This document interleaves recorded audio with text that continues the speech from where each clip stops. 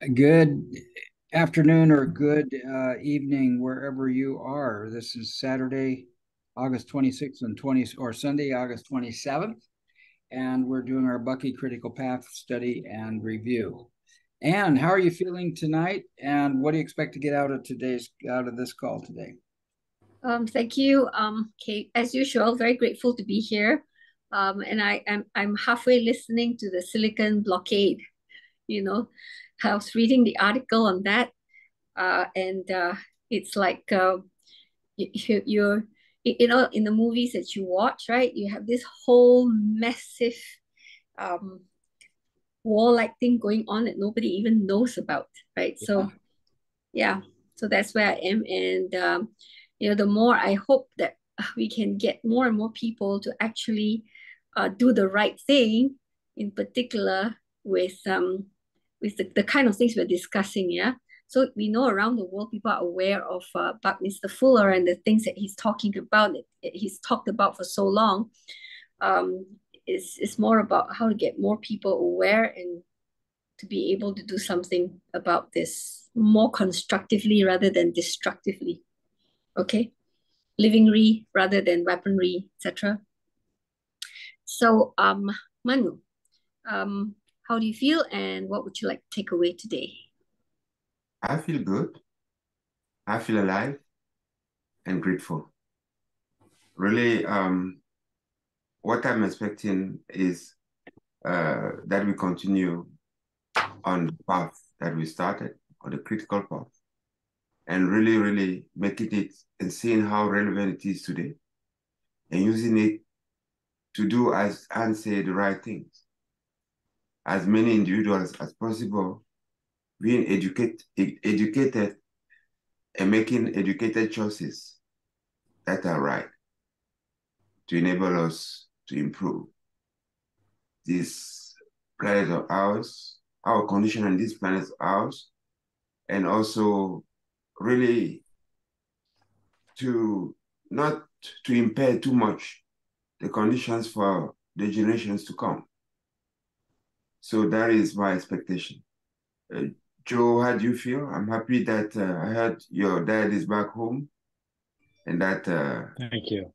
find why, you know, the last crisis was. And really, I hope you find you feel good. And what do you expect? You? I do. I feel better. Thank you, Manu, for saying that. That means a lot. Yeah, they found the source. It is cancer, but at least it's the source that they can identify and see what they can do. So I feel very grateful. And my gratitude is even deeper in the sense that you acknowledged my father and the relief that you felt for me. That means a lot. And thank you, everybody. Again, as being here, I feel grateful that everybody's here. I really do enjoy this group and these couple of hours that we have together. Um, I was actually thinking about Critical Path a little bit this week, and particularly, actually, one of my takeaways last week, which was how uh, corporations in foreign countries are actually funded with foreign aid. I thought that was really. I thought about the ramifications of that, and what that means for foreign policy, and how that um, actually puts a country in a difficult position that receives foreign aid. Um, anyway, it was really interesting. And throughout, I was actually the other part I was thinking about Critical Path was, understanding the historical uh, trends, that economic trends specifically, that have that had led to where we are, but also some of the trends that also uh, that made us what we are. as far as some of the, the early entrepreneurs, and then the separation of entrepreneurs from the products they produced has been, I think, one of the um, more interesting things that I thought about. And so the good aspect of it is the entrepreneurship and people wanting to create value for other people. The negative is obviously is when they get separated from creating that value. So I think that that's a really been illuminating, and I think in different ways we've been going over this relationship between the media and the government, and the military and the government, and corporations and the government, and some of the negative consequences of those actions. And but that's not to say those partnerships weren't productive at certain points and can't be productive again in addressing some of the world's most pressing problems. So anyway, so I think that this has been a really interesting book. It's really made me think a little bit, and I'm looking forward to going through it a little bit more with you guys. Steve, how do you feel? What do you take away from today? Or what do you want to take away from today, I should say? Yeah. Well, it's interesting because that article on the Silicon blockade thing talks all about China and this technology, and how, there was first this globalism where everything was being spread out, and basically American industry was trying to lower its labor costs, and so they spread out all over the planet. And now all of a sudden we're coming to a stage where, because this technology is spread out all over the planet, the United States security, there's always been an issue about U.S. interests, and the U.S. interests have gotten the CIA. Because of U.S. interests, the CIA has been involved in a lot of things they probably shouldn't have been involved in. But gee, some of the technologies for these chips, the machines that build them are only built in Germany, and then those machines were shipped to Taiwan, and Taiwan is building the most important, the chips. And now the U.S. has stopped those chips from going into China, and even though they're saying they wouldn't send their troops into Taiwan to protect Taiwan, that's where all of our chip factories are. And so now they're talking about bringing the chip factories back to the United States, and it's, this whole, all the things that are going on. And then we talk about, Anne mentioned something about good people. Right now, Trump is being indicted. There's 5 different indictments going on in 5 different states. And I heard a thing on the judge who is over the Atlanta thing, over the Atlanta trial. And they did a profile on her and what an upstanding citizen she is. And, Anne, you talked about there are good people that have to do something. She's one of those good people. Mm-hmm. I mean, she's a justice, or she's been a judge. She's a conservative judge, I think even appointed by Trump, maybe even. But like, she jogs 5.5 miles a day, and, the Secret Service can't keep up with her, and she doesn't hanky-panky around. I mean, she's a straight up person. And I think that's what Bucky talks about. The whole thing is having individuals stand up and be straight up people. I've been thinking a lot about the ontology of profit, or the nature of capitalism.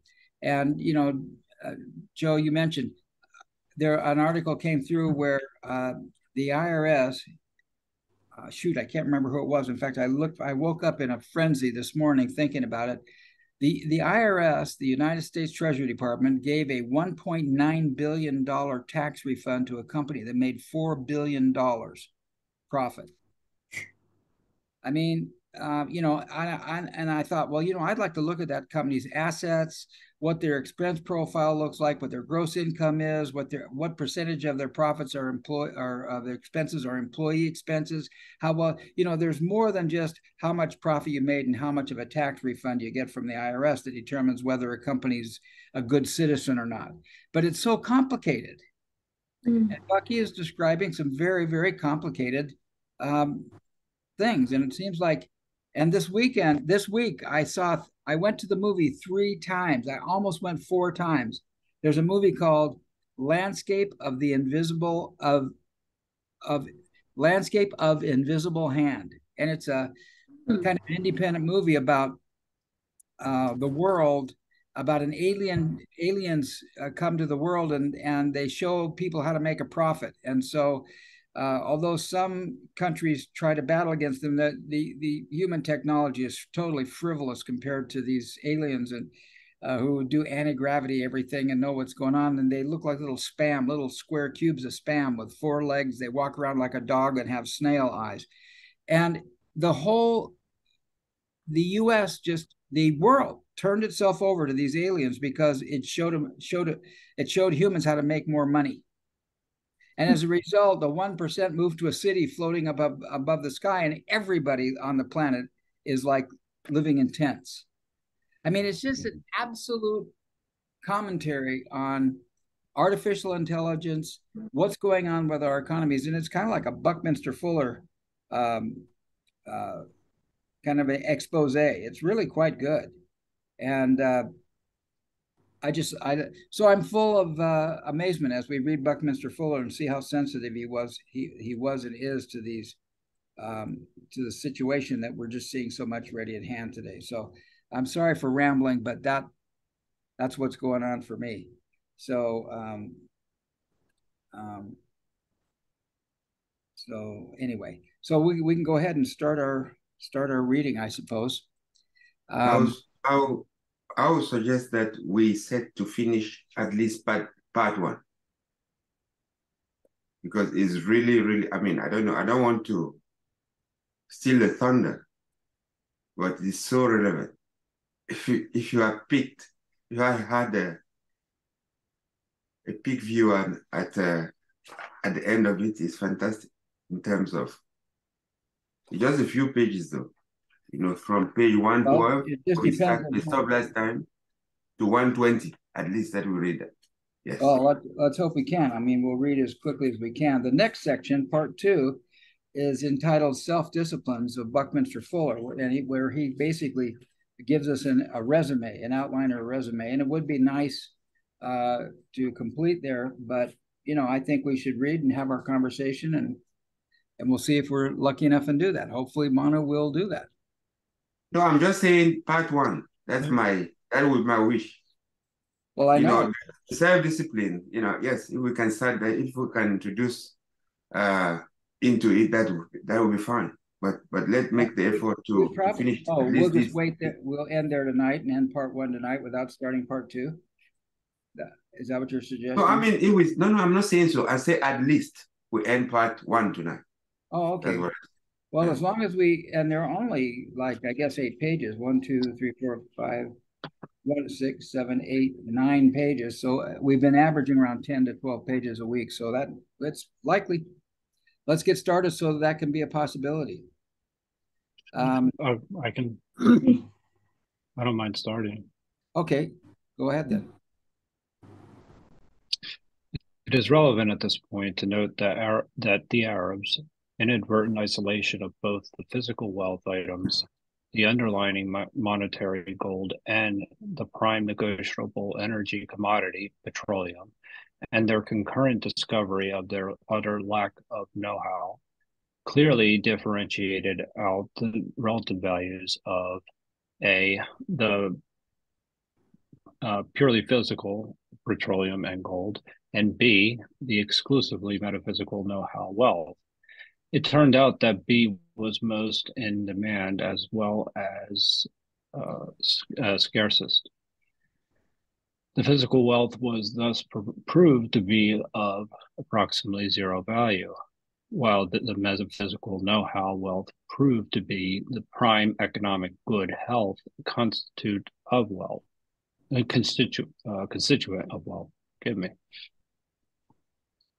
Moreover, those who own oil also own the atomic energy and have long ago assumed that if humanity exists or abandons oil, it will automatically switch over to atomic energy.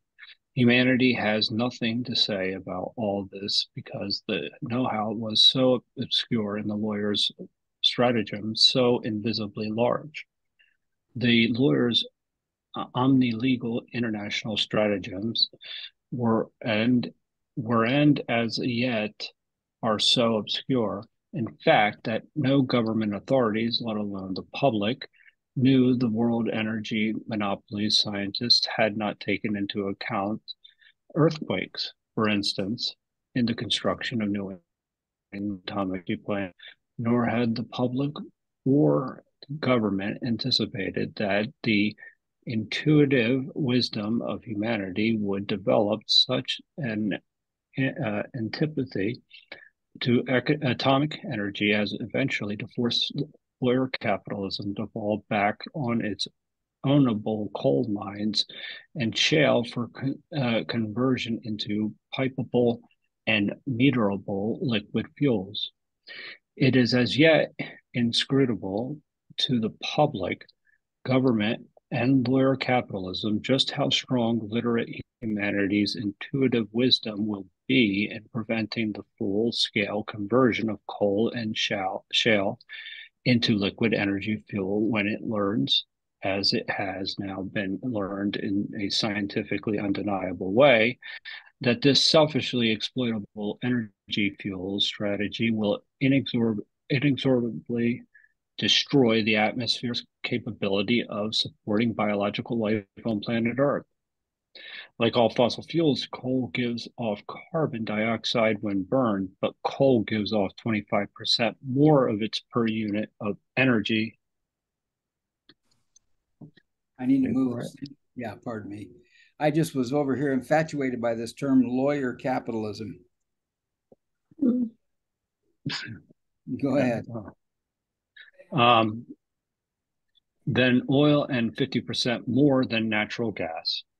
Although carbon dioxide comprises less than 1% of the Earth's atmospheric gases, this concentration has risen 17% since pre-industrial times and is expected to rise an equivalent amount in the next 20 years.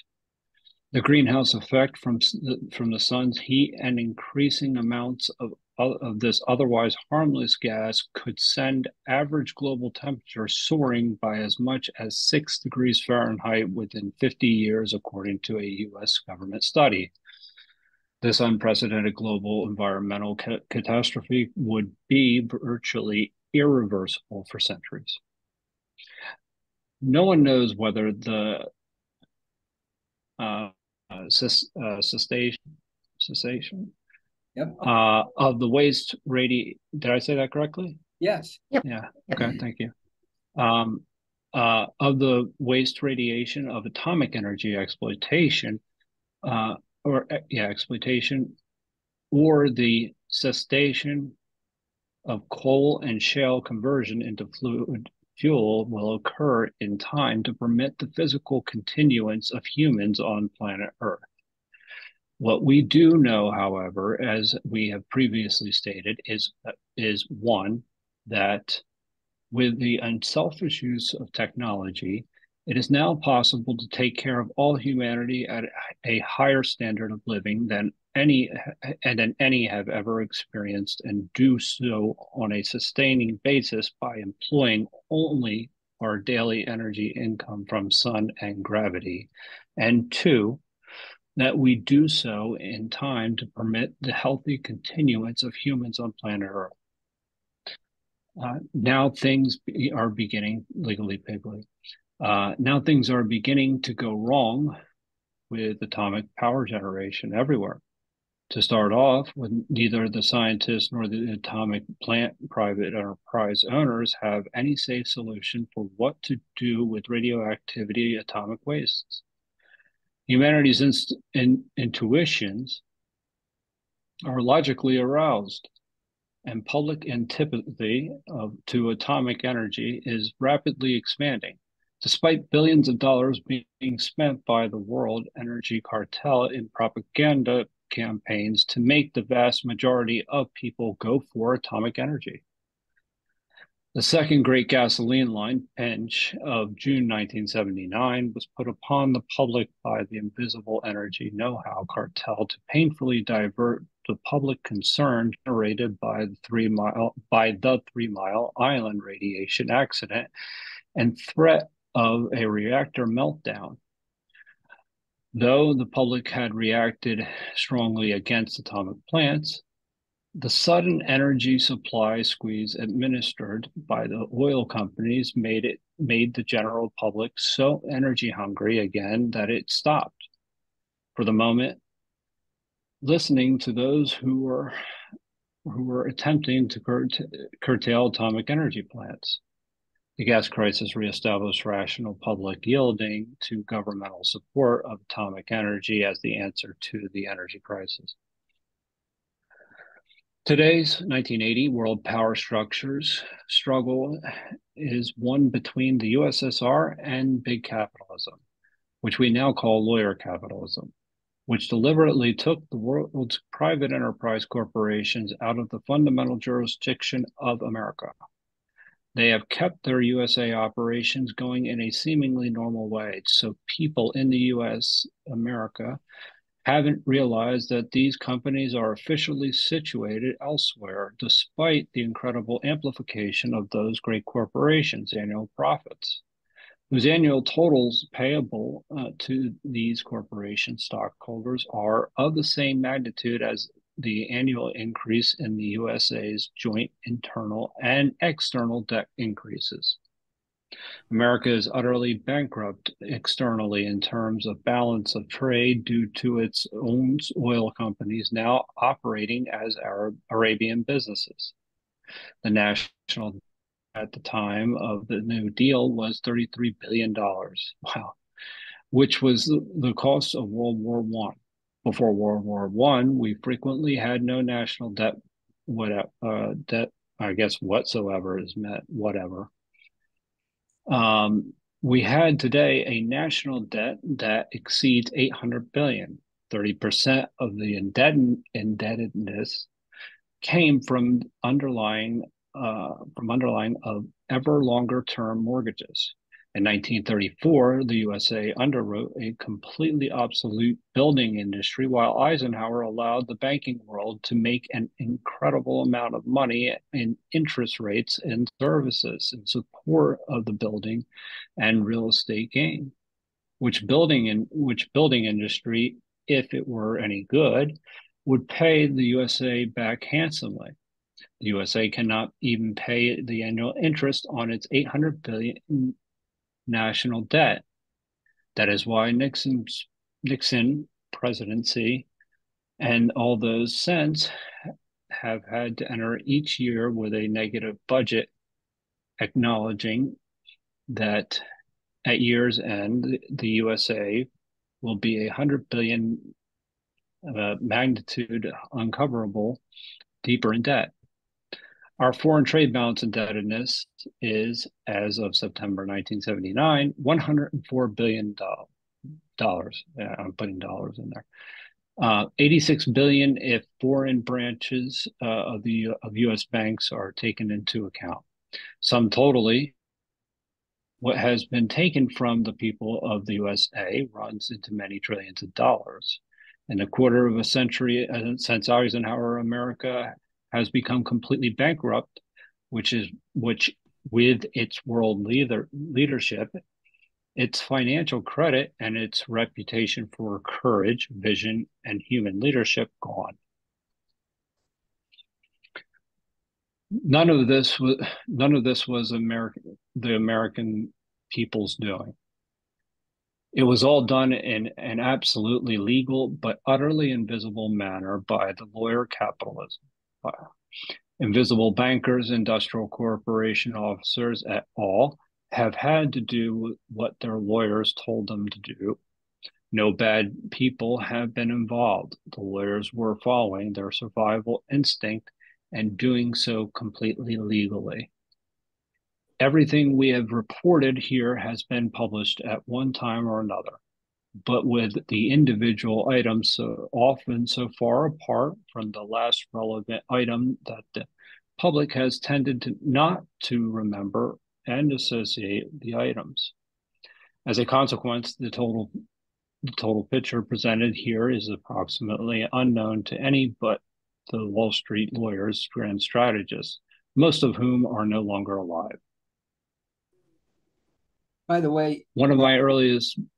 Go ahead. Let's pause for the three stars here. Is there any comments or questions so far? except the U.S. debt is I now don't think 4 Bucky likes trillion. lawyers. Yeah, the U.S. debt is now $4 trillion, not $100 billion. Good grief!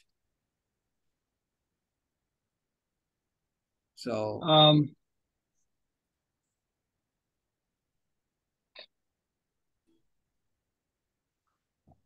I think the scary thing is that it says here that there is no bad people involved. You know, it's like this is actually um funds that have gone out of the country, and there are no bad people involved. Wow. yeah, I think the way I read that is that he's saying that they did it legally, Correct. in the sense that they're not bad in that regard.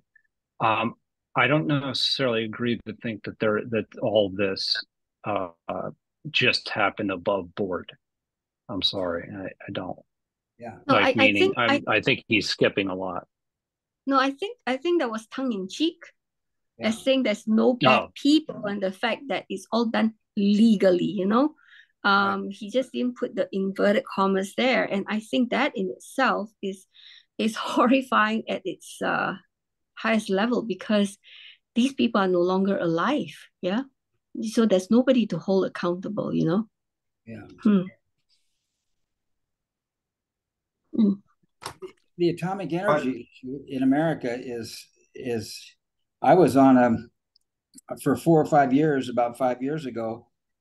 They were trying to create a energy waste dump out here west of Salt Lake City, and they downgraded the atomic waste down to something more than fertilizer. They were going to bring in big trains across the United States and then put it on trucks and bring it in, put it over on a Goshute Indian reservation over here behind a chain link fence.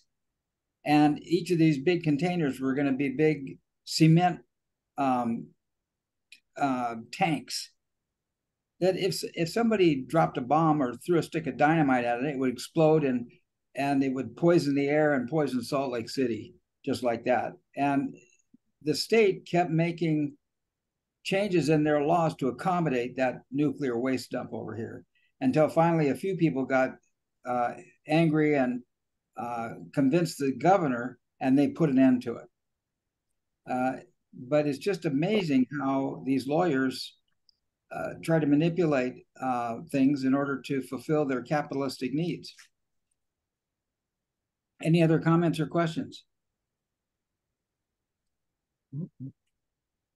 Okay. Joe, we can continue you reading as long as you're comfortable. If you want to pass it off, just invite somebody else or well, ask. maybe next time around, I'll give it one more shot. Cool. I just wanted to see if I can pick it up a little bit. I don't know. One of my earliest books. I wouldn't What's read that? any faster. I wouldn't read any faster because I'm traveling around with you at a perfect space. Go ahead. Okay, thank you. One of my earliest books was Nine Chains to the Moon, written in 1935 and published by Lippincott in July 1938, and now being published by Doubleday. In it, I referred so frequently to finance capitalism that I developed a contraction of those two words into FinCap. FinCap had died in a lingering death between 1929 and 1934. In this book, Critical Path, I refer so often to the lawyer resurrected capitalism that it is approximate Appropriate. sorry, Okay. appropriate to refer to henceforth to LawCap. LawCap's capitalism is paradoxically the most highly socialized organization in all history. The citizens of LawCap welfare state, the whole body of corporate stockholders, having an annual average dole of 100,000 per capita, were they're even having to make a pretense of getting a job. If we take the billions of dollars given in the 1930s to the to the great U.S. defense industry corporations by the New Deal, Reconstruction Finance Corporation. If we had taken the hidden tax deduction subsidies to do research, development, and advertising given to all these companies in pre-1942 dollars between 1933 and 1980, if we take the 100 billion in foreign aid that paid for the overseas establishment of the great corporations, if we take the 155 billion of atomic know-how and development taken over by the oil companies, and if we take the number of fine ounces of gold bullion taken out of America's exclusive fine ounces of gold bullion taken out of America's exclusively by the capitalist world's banking system. And if we take a reasonably low estimate of the unknown billions of dollars taken out of the USA by the CIA to operate exclusively imperialism without knowledge or authority of the people of the US of America quasi-democracy, and if we multiply the sum of the foregoing figures by 25, which is the amount to which our present USA dollars have been depreciated between the time of the appropriations and January 1, 1980, we come to a figure in the magnitude of $6 trillion that has been legally transferred from the USA People's National Capital account over the capital ownership account of the stockholders of the 1,000 largest transnational, exclusively American flag flying corporations. Okay, let's pause right there.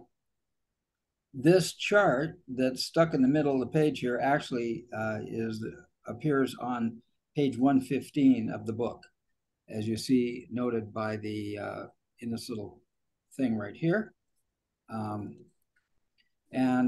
But here's the chart over to the side, and he's actually mapping this debt and this loss of resource in that little chart over there between 1920 and up to 1965, and it shows us some compounding chart that goes off the wall, right? It's crazy. I find this, although I see what Becky is saying, which is true in terms of conclusion, there is a direct correlation between output and energy consumed, right? So the real wealth is not zero. It is not. And by far is not so. Now, what appeared to be zero is the application of a know-how. I don't know why it appeared to be zero, or why it says it is zero, is that in the application of a know-how, people twisted things. And we know that today, and even this curve, by the debt of the US and the amount of money that is in circulation in the world. We know that the US debt in relationship to the, we know that the US debt is 100 and something trillions. It is not 10 trillion. If you take into account all the unfunded liabilities and things like that, that is the order of magnitude. We also know that if you just excluded the unfunded liability, the US debt, I think if I say clear, is equal 100% or so of the US GDP, isn't it? US GDP is in the order of $25 trillion. And what is the US debt? The debt that is accounted, excluded unfunded liabilities. See, is that what you are showing here? Yeah, US debt is 32 trillion. Okay, yes, that's it. So and the US GDP is how much? is also about 30, right? I don't know. I'm gonna put that together right now. 24. 24. 24 trillion. Yeah. And that doesn't account for unfunded liabilities. Oh, no, it's 36. Or no, China's 24 then. Yeah. And that Sorry doesn't about account that. for the net situation of all futures and option contracts in the world. If you were to settle everything today, what would be the net situation? What would be the payout? And who will have to pay out? I suspect the US will have to pay out a lot. Yeah, they would. Yes. So that curve, that's why I was insisting, it looks very much as something that we had today. It looked very, very similar to the money supply all over the world.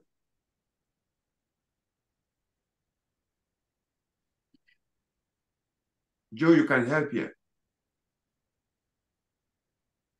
If you take this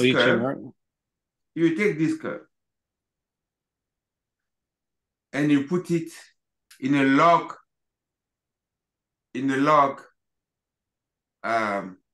scale, it will fit very much so for the time that we have here, the debt, the money supply.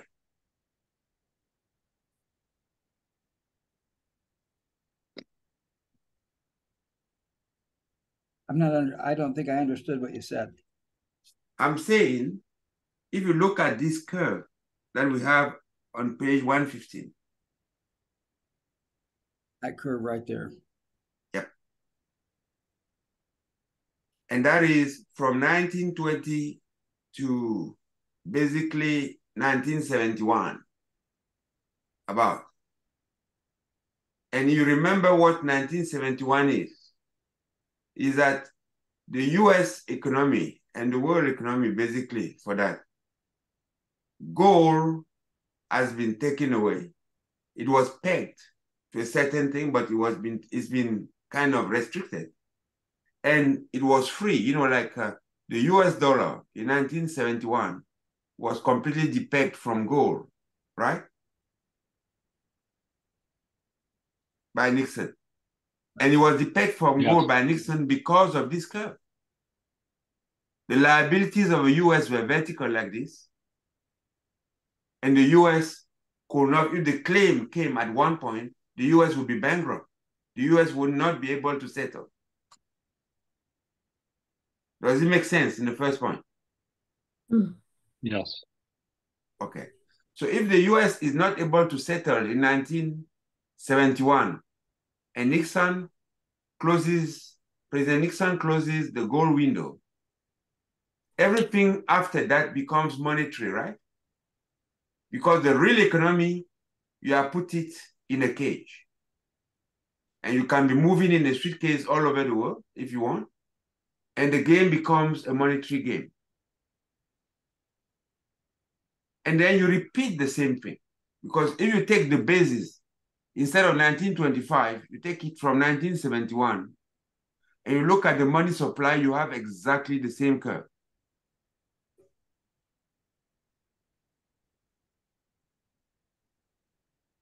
You have initially a flat curve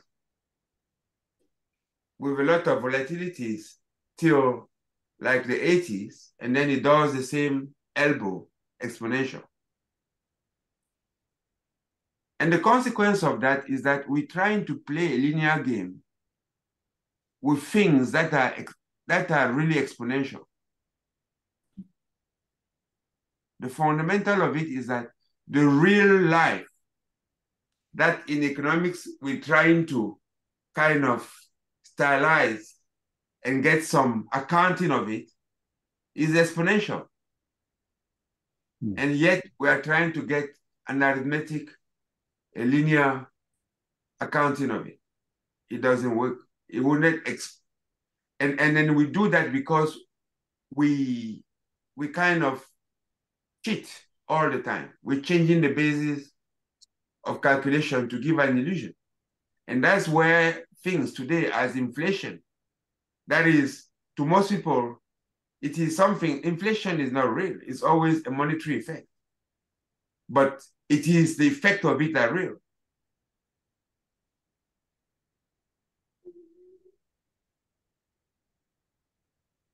Cool. Are you complete? Yes. Cool. Joe, do you remember where we are? I think one paragraph before. Yeah. All Yeah, right. yeah. Thank you for that, Manu. Yeah. It actually gives us perspective. Yeah, okay. Yeah, it was the 1,000 largest transnational exclusively American flag flying corporations.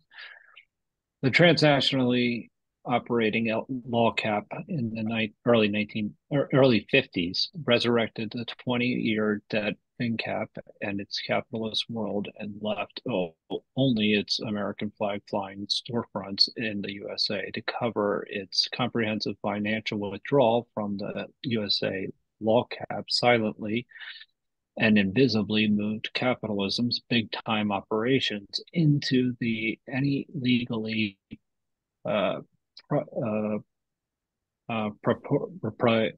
proprietous elsewhere.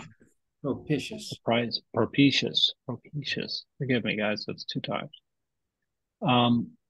With its invisibly operating CIA, capitalism invisible army, LOGCAP exploited the unwitting citizens of the USA in order, they hoped, to destroy socialism. In 1947 to 50, LOGCAP decision to start a World War III had 2 objectives. 1, to keep capitalism in business, and 2, to prevent the Russians from employing their industrial productivity to produce a higher standard of living for their own people than that demonstrated in the USA. LOGCAP's decision to start World War III inaugurated history's greatest game of poker, with the USSR as a very reluctant player, worried about its home folks' political agitation for a few goodies. It became a poker game that called for each side adding approximately 100 billion per year into the Killing Grease kitty. They had now done so for 30 years. This amounts to 6 trillion. By complete coincidence, 6 trillion happens to be approximately the same magnitude as that of the total mileage per year traveled by light operating at 186,000 miles each second of the year.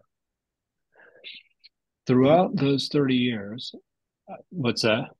I said, geez, that's an interesting correlation between the speed of light. I didn't. Yeah, that was kind of lost on me. Yeah, To be quite honest, the speed of light per second. The speed of light per second is 6 trillion miles per year, I suppose. 186,000 miles per second is 6 trillion miles per year. That's the correlation he's trying to draw. So that's kind of the value of that is. So 365 times, 365 times. Am I missing? 6 trillion. That's all. He's just drawing a metaphorical correlation between the $6 trillion and the speed of light in a year. That's all he's trying to do. I think it's kind of clever, but he's just being cute. It is clever. Yeah. It is clever. Yeah, teach his own. Throughout those 30 years, the USA half of this 6 trillion, that is 3 trillion, was redeposited at various turnover rates per year in the Western world's banks, and the latter continually loan those dollars at historically unprecedentedly high rates to armaments industry. The net of it all was to convert science and technology's highest capability into accomplishing the killing of ever more people at ever greater distances in ever shorter time. LawCap's comprehensive grand strategy had its Achilles heel. Okay, Having successfully I'd like lifted I'd like to pause there just for a second, because he says something interesting here, that because it looks like the war, as soon as the war in Ukraine started, what did the banks do? They raised their interest rates. Yeah. So here's this interesting correlation. Again, historically unprecedented high rates of interest to armament, to the armament industry. That's exactly what's going on today. And I, for the life of me, I do not get the correlation about the Fed raising its interest rates to how that stops inflation. It boggles my mind about that correlation. I've just never been able to figure it out. It stops employers from hiring people, but it does put a tax on the military-industrial complex. So that's just a really curious thing for me. So I just thought I would just comment about that. Thanks. Let me put on this comment. You know, I respect Becky very much, but I think that is skipping something very important. It is legally organized theft, and real wealth is not zero. Let us put it clear. It is an organization moving the world to control resources of the world, right, and subject people of the world. In the US, it does it via inflation. Elsewhere, it does it via interest rate. And the real issue is always appropriation of the rare resources that underpin any development. You need know-how and some resources to put it together to produce something, whatever, even the clean energy, so-called clean energies. So the war in Ukraine, why the war in Ukraine? Why? It just happened? It has to do with a control. So what Becky is calling here socialism, actually geographically, it espouses again that area, which were then called Soviet Union. It's about the control of, never forget that Ukraine and Russia, in terms of cereal production, account to, I don't know how much, but a lot in the supply of the world. Never forget that in that area, there are rare earths. There are things that support the industry there and there, right? So the whole of this thing, the way Berkey presented, is like he has an hypothesis that the know-how nullifies the value of a real, what you call real. Well, that's not true. That was my point there. Cool. Because if you look at, who do you lend to? In the US, it's taken, let's just say, see that mechanism. You arrive internationally. What you call foreign aid. It comes and it keeps people in bondage in terms of their paying interest, and they utterly bankrupt their economies. It's always been like that. The so-called third world economy failed, not because of their wanting. You have a management of an economy that is utterly corrupt, and then you have the siphoning of the value that is paid to these banks annually. And it's been calculated clear that when you look at $100 in foreign debt, what you call foreign debt, foreign direct investment, it goes through the window by $150. How can it be done 50 years in a row? And you'll be surprised that, the income of people is not rising, it's decreasing. It is true.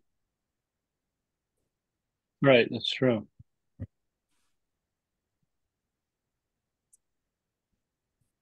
I'm through with my venting. Okay, cool. Yep. It's a good point. Yeah, and he's about to mention World War III here, and we're still doing this. Yes. Right. USSR, we're playing these games with the USSR. And I just hate to get political on this phone call, but the Ukrainian war, they had an agreement twice to not have a war. And the US and Britain stepped in and told the Ukrainian government that they could not sign a peace agreement. It was the second time. Yeah, it's March, crazy. Yeah. Okay, Anyway. continue. Having successfully lifted 6 trillion from the Nile 20th century's world's leading nation, the USA and its people, LOGCAP, puppeted the USA's people into expending another of their own 6 trillion in playing the drop-dead, killingly poker game with the USSR, exclusively on behalf of invisible LOGCAP. The latter was sure that with its complete control of all the world's money to back the USA, the latter could not lose the Killingree poker game with the USSR. Counting on winning the poker game, LOGCAP started planning its own post-World War III future. LOGCAP once more deceived its so easy to deceive USA puppet with the kibitzing of the USA's playing of its Killingree poker hand. LOGCAP did so through its enormous media control and its election funding and lobbying power of the American political game.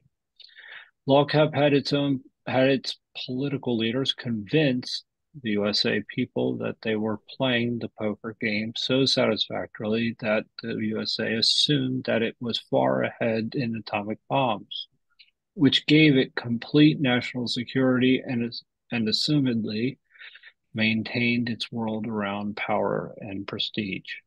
LOGCAP was confident that with ownership of all money and control of all the Western world's arms producing facilities, they could outlast the USSR's ability to cope with its internal pressure for shifting its productivity toward its people's lifestyle. As surreptitiously agitated by the CIA's psycho guerrilla operations. Surreptitious. Should have said. Psycho guerrilla operations. Period. Because it was a poker game, the Russians, realizing the intercontinentally delivered warheads with a 20-minute lag between rocket blastoff and landing, Bangkok inadvertently provided a 20-minute radar lead.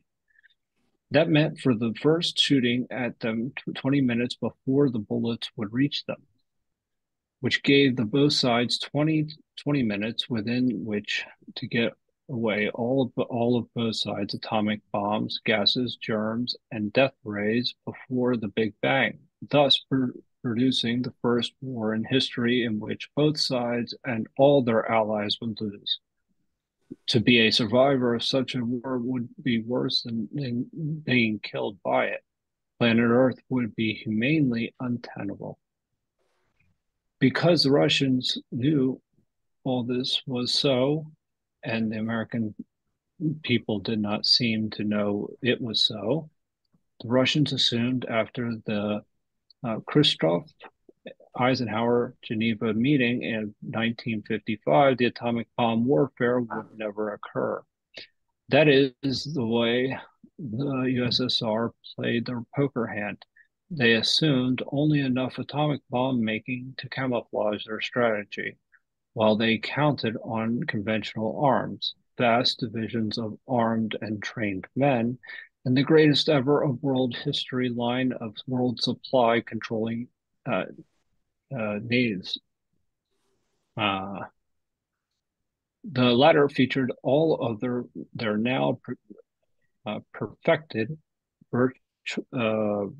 virtual planes being above the sea surface emitted, vertically ascending in the sky from enormous bellied atomic submarines, moving far more swiftly, submerged 70 knots that then could be the surface battling 40 to 50 knot aircraft carriers. This, the USSR assessed to be the world-winning strategy.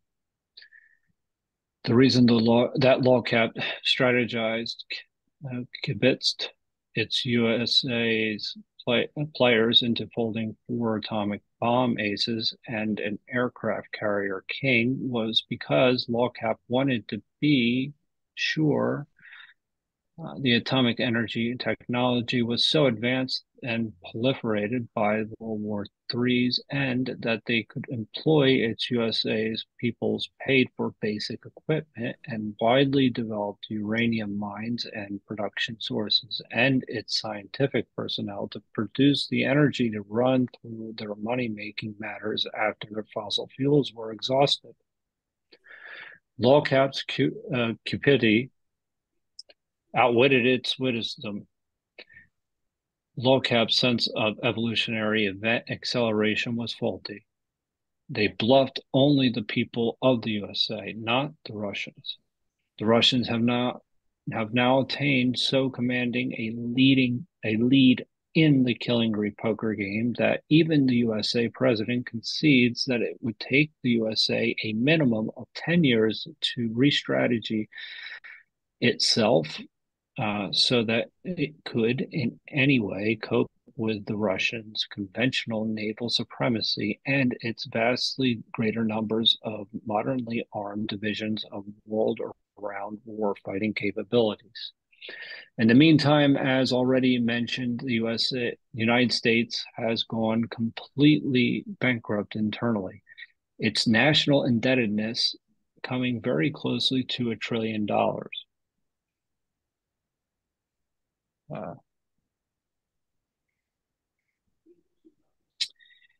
And its balance of trade debt to 109 billion, worsening at a horrendous rate due to LOGCAP's arranging to force the USA to obtain almost half its petroleum energy from the Near East. The USA has for 8 years past been unable to meet even the interest on its internal debt and demonstrated by a negative balance of trade. Its future credit has been hypothecated.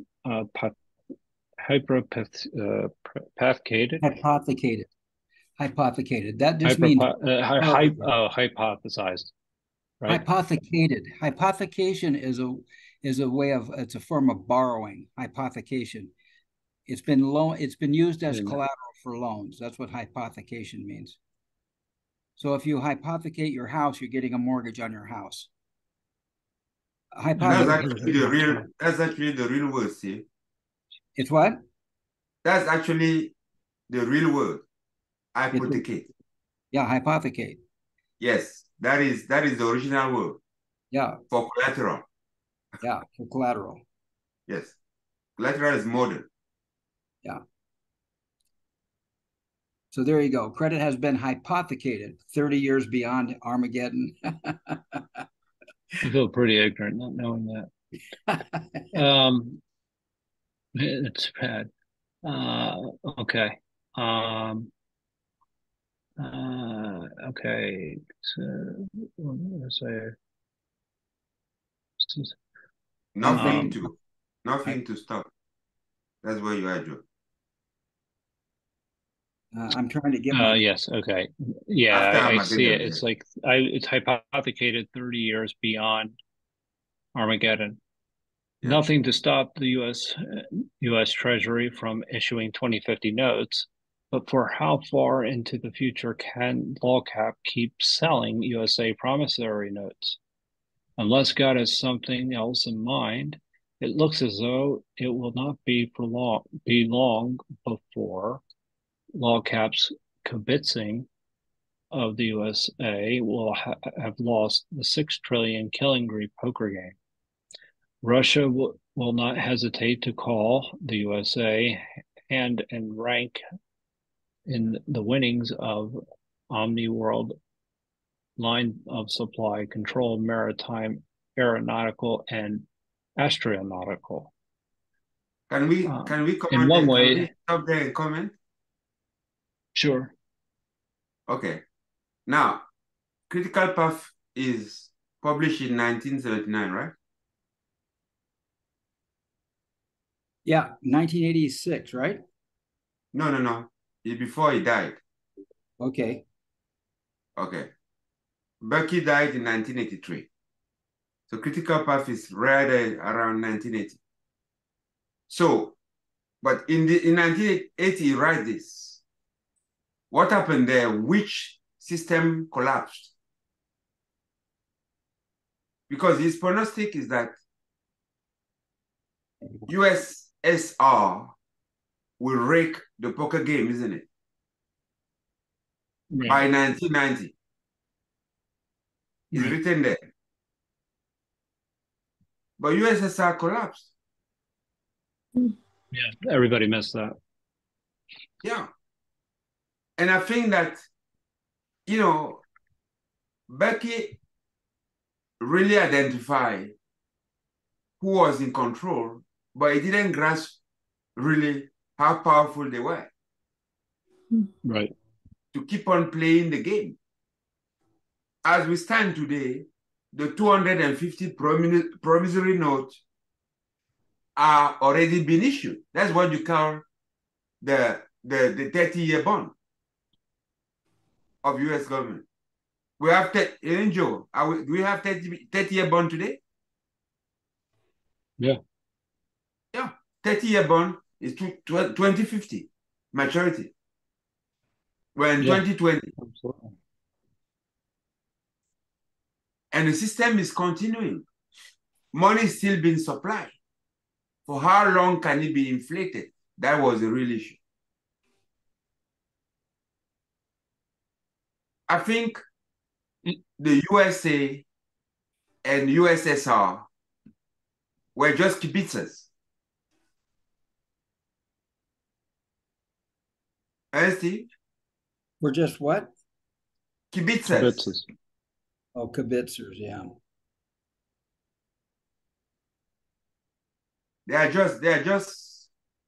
We just in the world offering commentaries, you know, unwanted commentaries, because they want us to talk while the real thing is being done.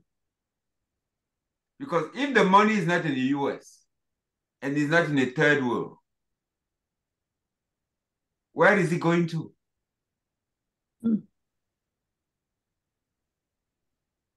If it's not in the Western world, it's not the Eastern world, it's not in the third world, where is it going to?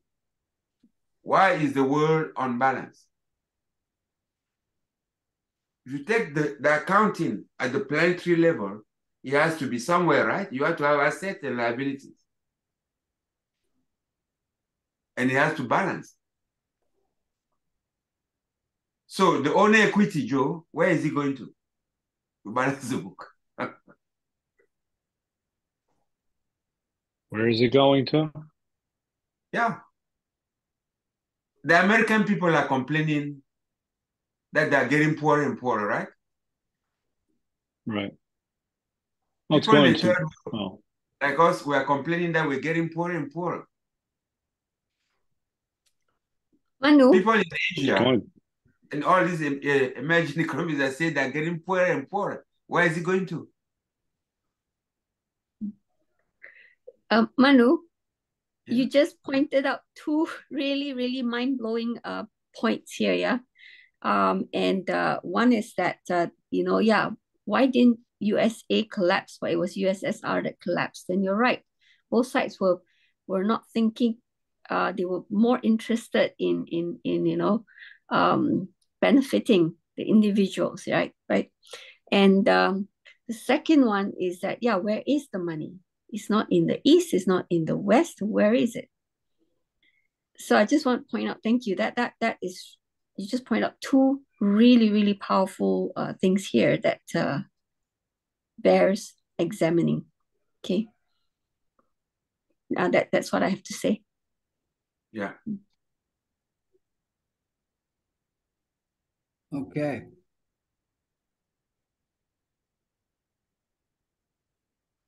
It's I'm trying. Bucky was the first conspiracy theorist. I don't know. Okay, what were you going to say, Joe? No, I'm looking up, and I should know this is at the defense budget as a proportion of GDP for the USA at this current time. Because for the Soviet Union, all right, well, it's still a lot lower. Okay. For the Soviet Union, it was extraordinarily high. It was 17%. It was And just that's that what it people wasn't probably, accounted for, Joe. You understand what I'm trying to say? and that, We yeah, don't know that in reality. we That's don't my know. point. We have no idea. We are No, it's kibitzers. true. We pretend to know we don't know because we're not educated. And that's why it is important. Because beyond it, they're not transparent. Yeah, but we know it's a game. If I'm profiting from something, why should I be transparent? In the Yeah, evolution tab, one evolution, why should I be transparent? So to do the right thing is, for example, if I take, a third world country where leaders of a country are in control of things. Now, when you are at least signing the agreements for, say, a mine or something, that a resource that you are, what do you have in mind? Do you have your petty interest, or do you see it as a lever to uplift as many people around you as possible? Unfortunately, most of the time is the first one. And right.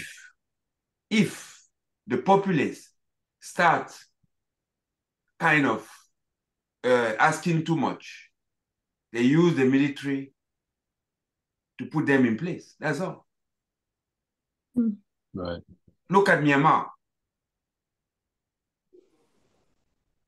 Look at many places in Africa. Look at Latin America.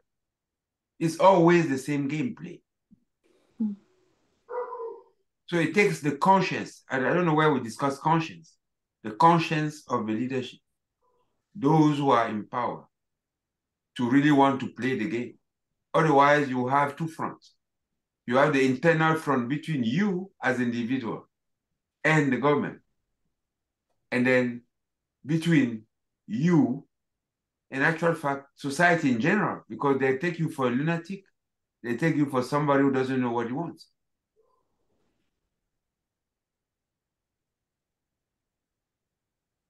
So, okay. Oh, never mind. So it's you and the government.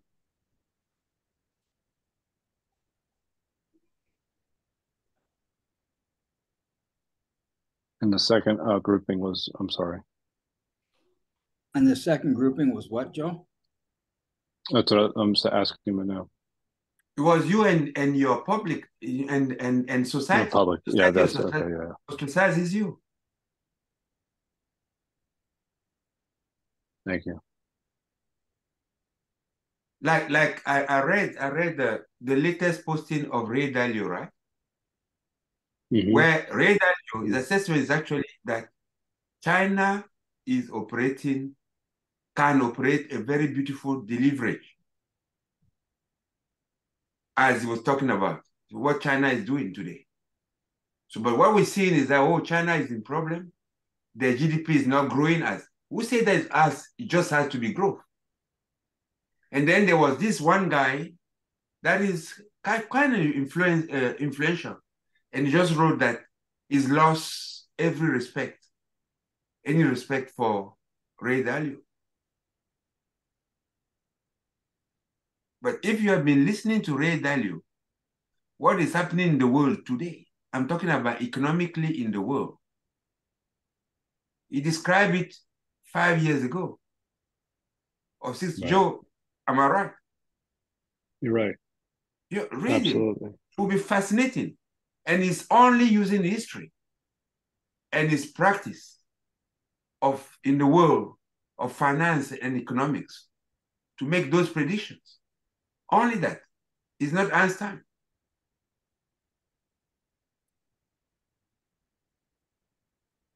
The biggest pretension of mankind is to think that the small knowledge that you have is bigger than the unknown. It is not. That's why you should be always be ready to put it to test and change if necessary.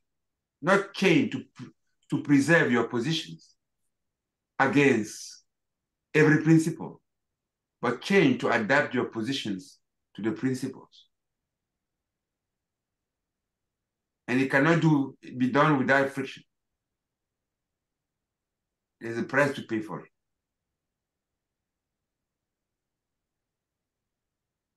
I'm through.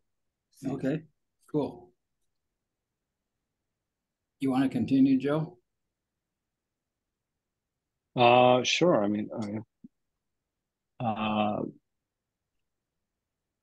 The US is not run. yeah, is it the U.S. is not run by its would-be. Steve, did you make that smaller by any chance, or is that my Did make it imagination? smaller. I can Oh make no, it. you know what I did? No, no, no. I never mind. I popped out the. I see what I did. I popped out the. There we go. Okay. Okay, well, now I've lost Uh, my uh, place. uh, Further up, I'm we good. got to go back. Here we go. The U.S. is not run. There we go. The U.S. is not run by its would-be democratic government. All the latter can do is try to adjust to the initiatives already taken by LawCats great corporations. Nothing could be more pathetic than the role that has to be played by the President of the United States, whose power is approximately zero. Nevertheless, the news media and most over 30 years of age USA citizens carry on as if the president had supreme power. All that he had and the Congress can do is to adjust to what the free enterprise system has already done. They are riding on the snapping end of the power structure dragon's tail. You know, I really quickly, I just, was making a comment this week about this very thing is that, you know, yes, the president does hold a lot of influence, and as does the Congress, but it is interesting to see how things like the military industrial complex and certain foreign policy initiatives don't seem to change. That's all I noticed. Anyway, Well, if I had not been studying, what boggles my mind is that the American people, if our economy is going well, they blame it on the president, and they attribute that right, to the president. If the economy sucks, they say the president did a bad job. It's the most myopic.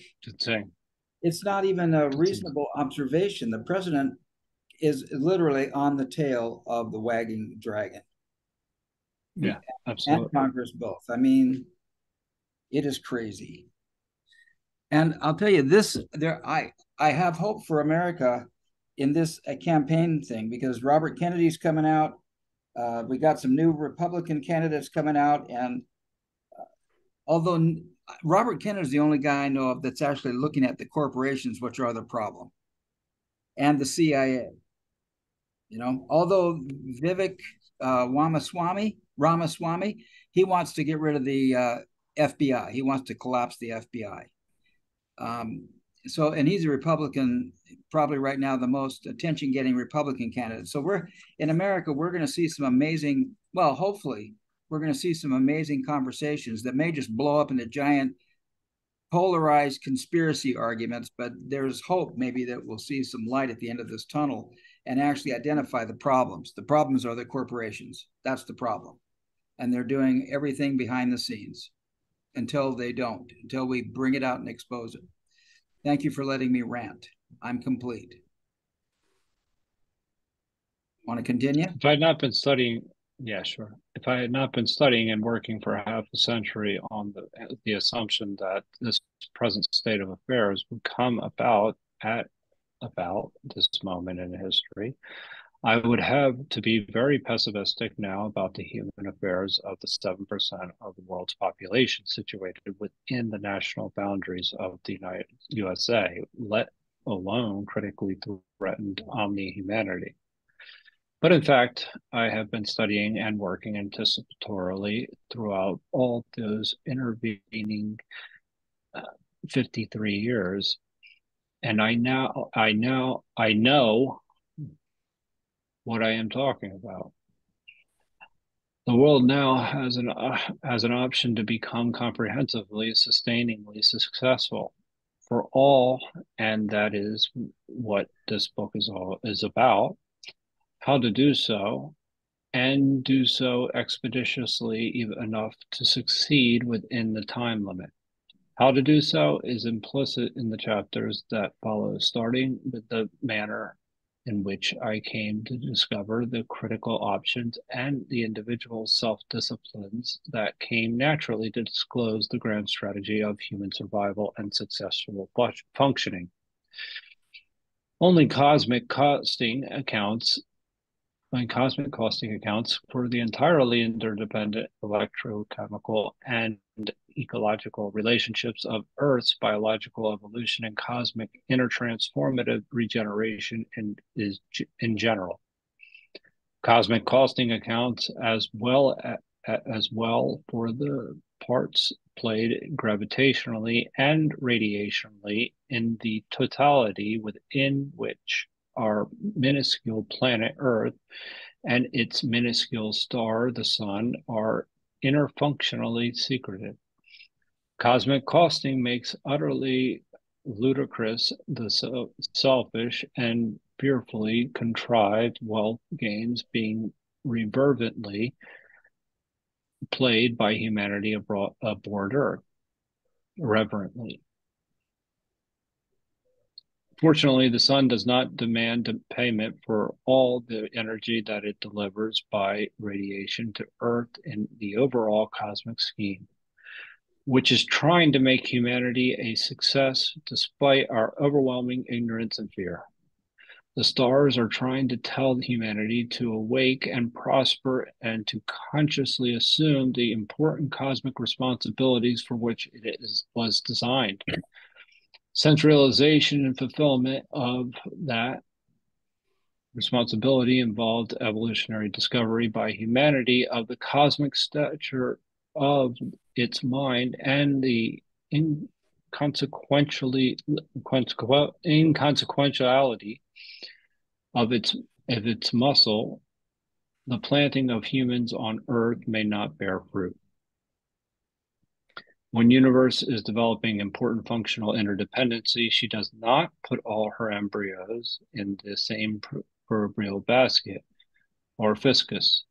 So poor is the probability of self-discovery by humans of the infinite potential of the mind and the relative triviality of human muscle power, which is not even as capable as a grasshopper's.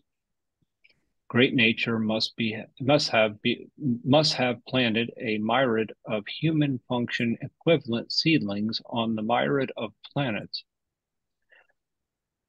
In order to succeed as local in-universe critical information gatherers and local in-universe problem solvers in support of the integrity of eternally regenerative scenario universe, the human function equipment for local in-universe information gathering will be as variable as the varied environments in the in-universe. Rarely will they have the appearance of human organisms. Such would be employed only under environmental conditions similar to those of planet Earth. similar to there's a planet Earth. The first manifestation that humanity make good on its on this planet will be the serious introduction of cosmic costing into the mainstream deliberations of Earthians. Cosmic accounting completely eliminates the economic validity of bankruptcy accounting, except when humans make the mistake of trying to hoard or withdraw critical capital assets from production functioning. Withdrawal of capital assets is akin to attempting to withdraw one of the stars from the celestial system into what universe other than the cosmic totality may the star be transferred. Every atom and electron in an essential part of the eternally regenerative, ergo totally inexhaustible, but always locally ebbing and flooding, pulsative universe. Cool. That's the end of the section. That puts us at the end of page 120. Page 121 is a section page, and then 22 is blank, and then page 123 actually starts the next section. And we're about 1/3 of the way through the book on the basis that the actual text of this book is 346 pages long, and we're at page 120. Acknowledging the fact that on page 347 begins a chronology of scientific discoveries and artifacts. So evidently, with all the dates that we got about the development of technology and the development of culture and different steam, different energy development, those are all in a chronology at in a section of the book that begins on page 347. So a lot of the facts that he's thrown out are just listed there as dates, and then he put them in the thing. There's other things here about a chronological inventory of prominent scientific, technological, economic, and political world events from 1895. So he goes through, and then there's a table of contents at the end. An index at the end of the book. So there's a lot of good resources back here at the end of this thing. But we're 1/3 through the book, and I kind of looked ahead, and he's going to tell us about chapter 4 is Self-Disciplines of Buckminster Fuller. We'll start that next week. We could start it tonight, I suppose. We have a few minutes. He's going to outline probably. I think we ought to start it next week so we can get the whole thing in a flow. How do you feel about that, everybody? Yes. I would have gone to page to part 2. I think we've reached a level where we can now really have a substantial comment on what he said. Sure. Because he's ending this part with that we have an option. The question is, what is the cost of that option to an individual? And the cost of it is education. Is to be self-disciplined, to have self-discipline, and to understand the general principles and practice them. It is not easy. And that section do stay, because that part 2, actual fact, is a summary in a less scientific language of all it says in synergetics, in what is the name of the other book that we study? Grunge? No, not Grunge, the other one. The one that we studied before Grunge. Utopia or Oblivion? Yes. You see, in the face of this overwhelming power of law cap, we have an option. It's like Goliath and David. David had a sling, and Goliath didn't know what the sling was. Goliath was used on these heavy things, the muscle, but it wasn't used to the cunning. And that cunning came with the appropriation that David knew about what you call circular momentum and timing to release for it to becoming linear momentum, right? Hello, I want feedback. Because that what was it? It was the application of a law, of general principles. That you take a sling and you put a stone, you first accelerate, right? Circular acceleration. And then you release it into linear motion to a target. That was the forehead of Goliath. To maximum effect. Right. Well, I've been reading, kind of snooping ahead, and he's actually going to talk about precession and how it affects this whole thing. So he's going to be, the reason why he goes into the self-disciplines of Buckminster Fuller is he wants to establish himself as a credible witness for how there are, he just ended up here with cosmic accounting. And yes. And he's going to bring in this whole idea of cosmic. So I'm really looking forward to that, because I have some major stories in my life about capitalism and free enterprise, and how and I'm going to put free enterprise in quotes, because because we have a system, and much of our system is based on the fact that there are giant corporations who are really running everything, and then we Americans get to run around in the fringes and participate in some way, and not even seeing the whole problem in the first place. And this movie I saw called Landscape of Invisible Hand. Whoa. It's an amazing commentary on this whole thing. And we're moving into a major crisis with artificial intelligence. And I'm not, and it's not just because you're here. The very idea that you're teaching kids in school to find their passion and to build a business, to build some kind of community response to their passion, which may not look like a business right now, but just getting involved. If they like sports, but they're not athletic, then become a reporter or become a podcaster or do something, find your passion. And you don't have to fit in the box with everybody else. I mean, if that lesson could go out to everyone, that would be I think that lesson will go out to everyone, even if it's the face of a major collapse, even if it's in the and you're doing ahead of the collapse. So your kids are all ahead of the game, and I'm very excited for you. So, and I'm excited about this year's political campaign in America, because there are a couple of candidates who are not afraid to talk about the corporations and the way that the CIA is meddling in all of international and local and USA intranational reporting, influencing things. The CIA, the FBI, it's ridiculous. And these government agencies have become basically messengers for and pawns for giant corporations. So I don't know.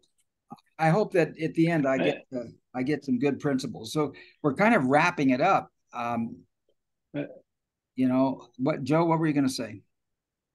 No, I mean, I could save it to wrap up. Okay. How do you feel, John? What's your takeaway? No, what do you want to do? No, I mean, if I'm thinking about this, I'm just, thinking about what we've read to date. And Bucky does seem to be obviously very critical of the financial system, for which I think he had a lot of reason to be, and as we still do have reason to be, for reasons that we've spoken, and how finance is basically financing itself is a big problem, especially in the United States. I do think that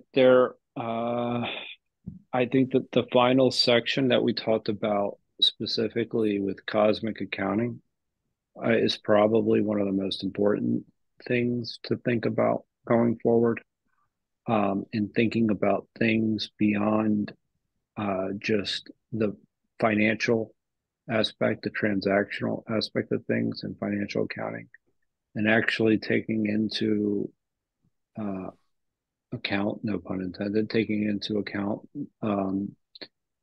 things outside of money, and which means that is the ecosystem and well-being of individuals overall. And I think that there are people that are trying to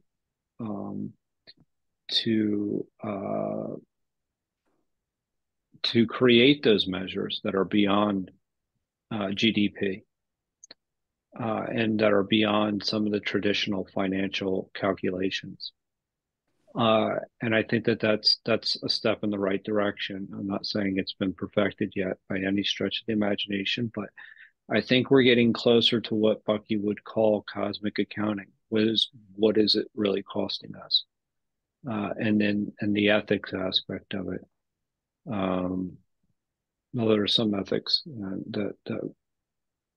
that still need to be called out. But so from that perspective, I think that I think that it's really encouraging. I don't think it's as lost as we may think. I do think that there is a lot of negative forces in the world, in particular at this point in time. Obviously with a war going on, that's pretty negative. And I think there's a lot of tension and a lot of protectionist kind of policies that are actually not looking to cooperate with other countries. And I think that can end up to be especially harmful in the long run.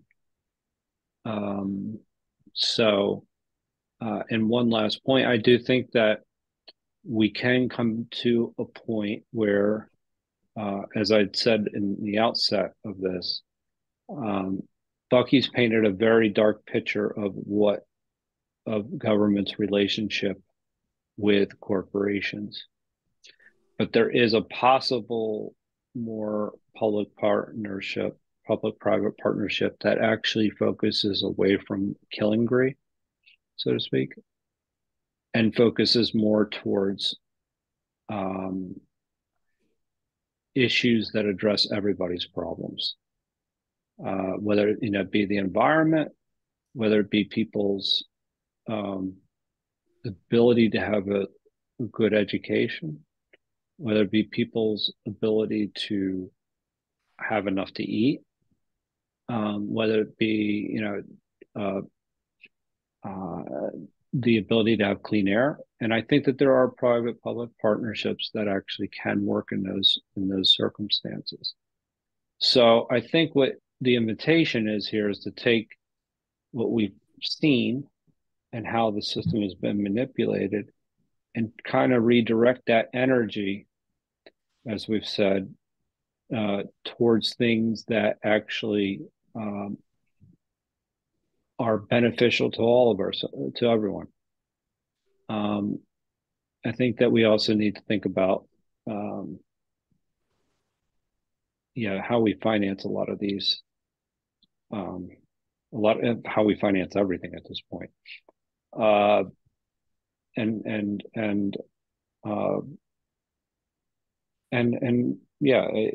what we're financing. I'm not a total pacifist, but at the same time, to spend more than the next 10 countries combined on defense is absolutely lunacy. So with that being said, I think that this sets us up for an interesting next 2/3 of the book. So that's my takeaway, and I look forward to really kind of brainstorming, talking about where we've been, but also talking about where we possibly can go in the next 2/3 of the book. So I think that would be really, I appreciate everybody's insights here. So in hearing that, that would be a really good, interesting. I was talking to somebody about smart cities earlier and how to repurpose things and how to, there's a real estate crisis, kind of in a way, and the world's changing as even the way people work and live. There is a shortage of housing, but there's a lot of buildings. It's not that simple, but there's a lot of solutions that can be had, and trying to figure out kind of take what has happened, know where we are, and kind of envision where we can be. Anyway, so it's pretty cool to be here with you guys. And how are you doing? What would you like to take? Oh, and how are you feeling? What did you take away from this evening? Thank you. I'm at the moment. I'm at the very thoughtful. I'm no thoughtful won't be the right word. Introspective. Okay, kind of thinking about the things that we talked about today, and a couple of things I've noticed here. One is that the whole idea of Commonwealth, right? I really am focusing on that. So the countries that are actually now, we talked just now the question about where the money is, right? I realize that the countries that are they're not holding on. Whatever money is spent, okay, they actually have large amounts coming back, and it is held within the country, right? And the people are living much better lives, right? Because they are not letting the corporations be the ones to bankrupt the country. A couple of countries, I think the Scandinavian countries are at that point. I see that happening in countries like Germany and Switzerland, I would say. Correct me if I'm wrong, yeah.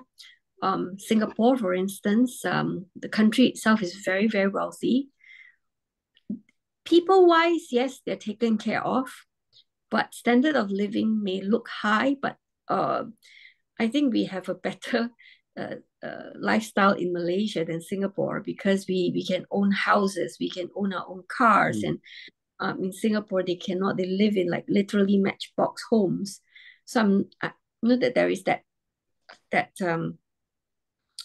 contradiction right there. But in countries like China, there's a lot of wealth in that country, etc. Right? So that's number one. Number two, I also realized that over the years, right now politically and at the top level of many industries and corporations are still run by people my generation, right? And these are the ones making all the decisions that still follow the law cap. Yeah.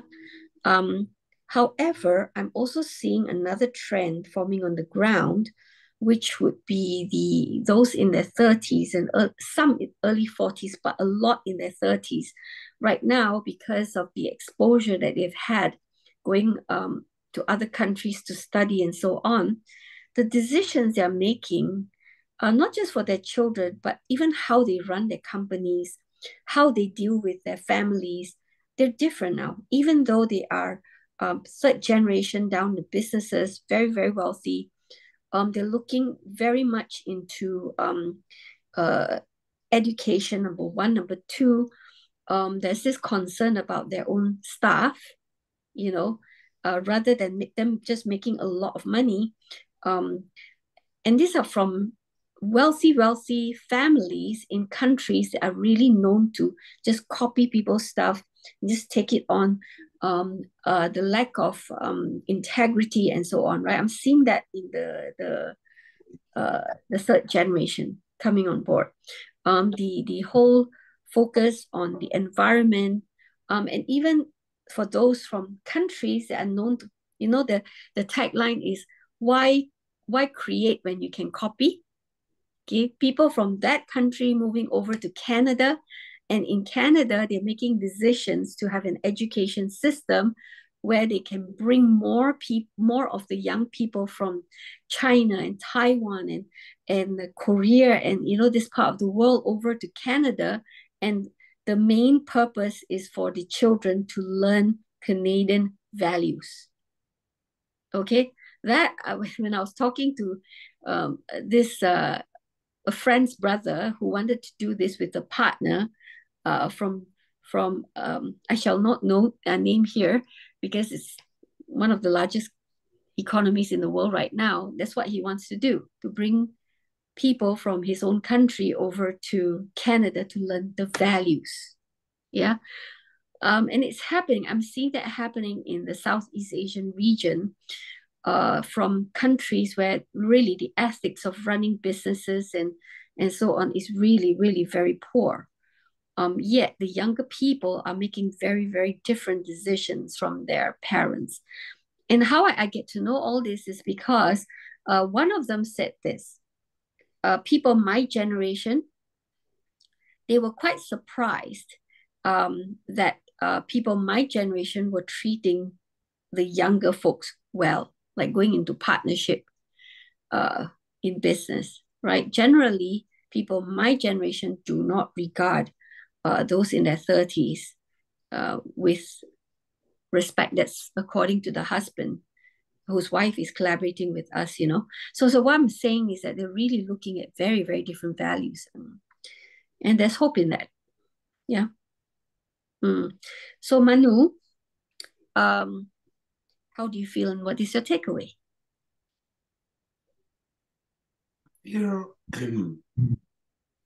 Very first, very appreciative and grateful for the sincere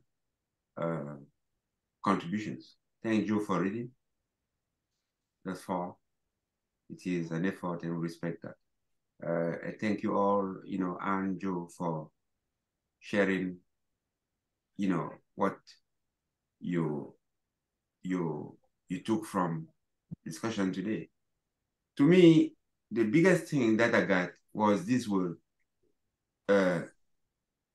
being kibitz. Well, it is that if you look at what is happening today, the public, the individual, and most people are kibitz. We're in there making commentaries on things that we don't even understand. Take, for example, inflation. Everybody feels the effect of inflation today. But inflation is not real. We'll be made to believe that inflation is a natural effect. It's not. When I mean really something natural. Inflation and money are ideas. Yep. And Kiyosaki is big on this. They are only ideas. Yet, the application of those ideas have devastating effect. Nobody comes and steal the USA's money from the USA's people money or wealth. It is stolen through inflation. No bank has ever come to you and say, Steve, that gold that you have, give them. No. But the condition that are created through debt, the average citizen of a world, of what you call the modern world, is indebted to the eyeballs, either by his own, or by the government. They're indebted, whether you want it or not. And then the IMF and the World Bank, all these come in and say structural adjustment. Structural adjustment is just positioning whatever that you produce to repay the debt, which you didn't ask for, and which conditions you never negotiated. That's one of the aspects of the thing. But yet, in the face of that kind of, unfavorable, game that you're engaged in, there's an option. But that option will first have to come to realize it to be to be aware of it and to commit, to really follow it. And it goes like education first. Education, education. To reduce our natural potential, to draw from what we really are, to understanding what governs the structure, the environment in which we are. And Becky chose consciously few words to transit from that to part two, cosmic accounting. You can't do cosmic accounting without first understanding what the general principles are, right? I take the example of solar energy as of today. Well, if you understand the reality, you understand that the solar is inextricably linked to the battery because you have to produce and store it, right? For use, because all the energy that the sun gives you, you cannot use it at the same time. Just a little part that you harvest, and then you have to store it for use. That makes your life easier and sustainable. Therefore, you have to talk about battery, but battery require lithium.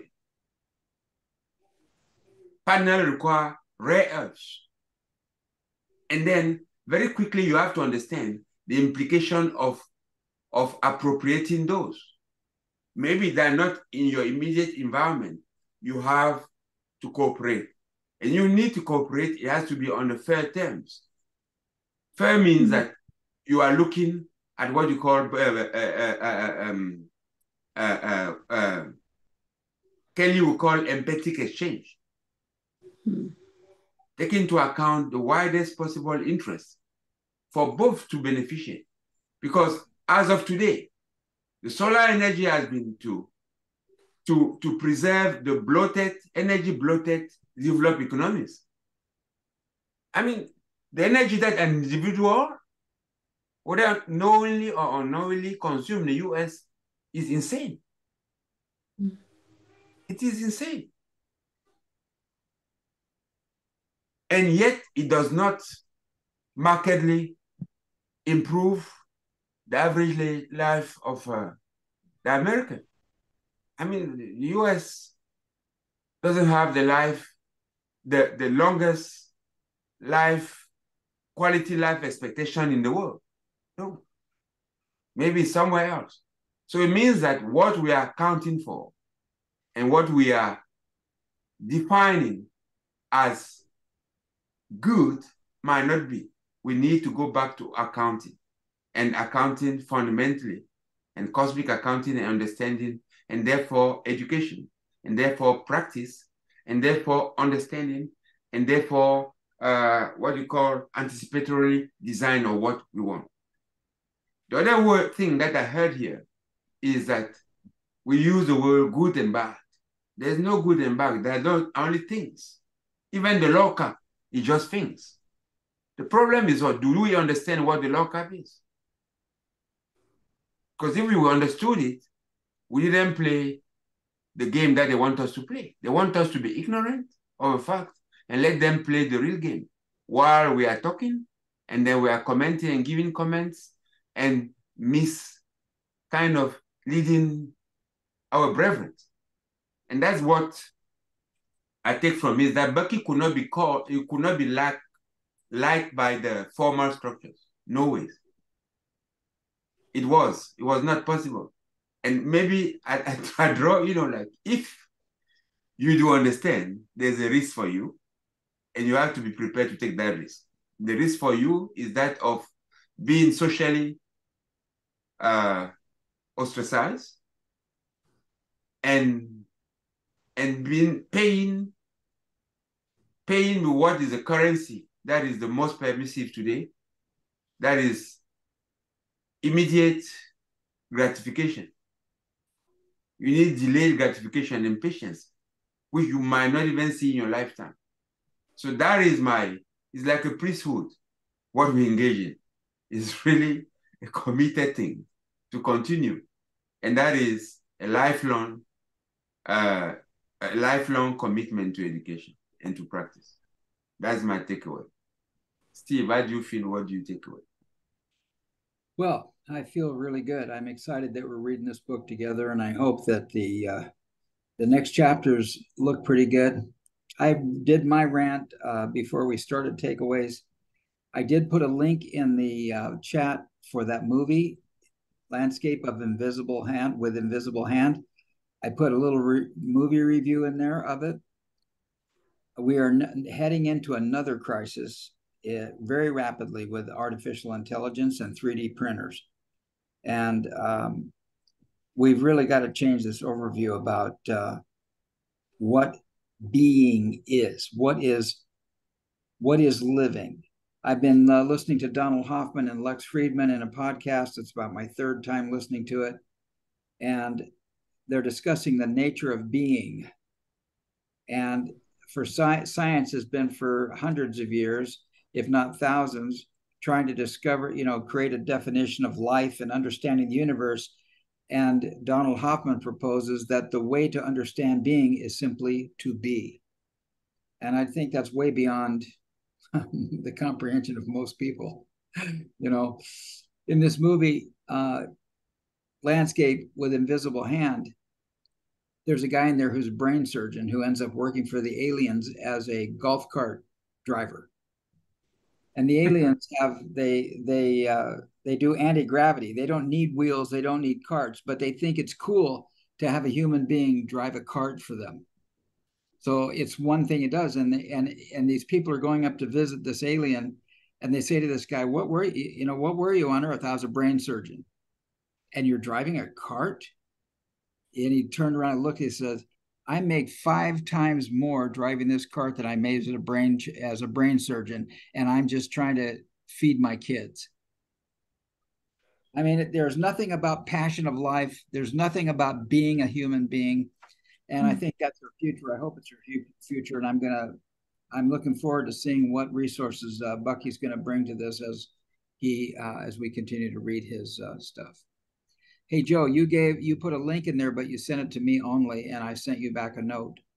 I invite you guys to pull down this link on this movie review. It's in very, very, very, very limited release. It was a Sundance movie, and it's in very limited release. And I doubt that it'll be around. It'll probably show up on video in a year, but if you get a chance to watch it, it's really cool. I'm excited that this group, we get to read this together, because if I were reading this by myself, I don't think I get it's much. It's fun to kind of look at the words and listen to somebody else read it, and then listen to our comments in between. I'm getting a lot more out of it than I would if I were just reading it my own. So thank you all very much. I love everybody. Absolutely. Good. Yep. Thank you so much for your time, everybody. Yep. Thank you. See you next again week. next week. Bye. See you next week, my friends. Bye-bye.